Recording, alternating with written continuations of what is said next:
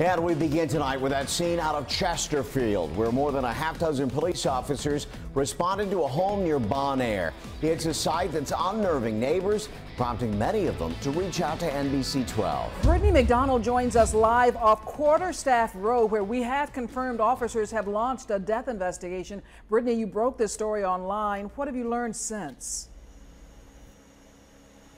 Well, police have told me that there are no signs of trauma and nothing suspicious, but as far as an exact cause of death, the medical examiner is still investigating. But you can see it's still an active scene here with several police cars lined up outside this home where the body was found on Quarterstaff Road earlier tonight. And you can see that police are still going in and out of the home.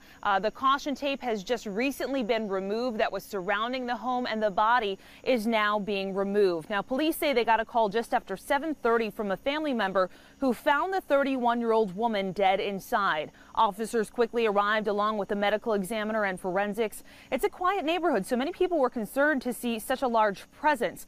Police tell me that when it's an unattended death, which is what they're calling it, they have more officers respond to secure the area.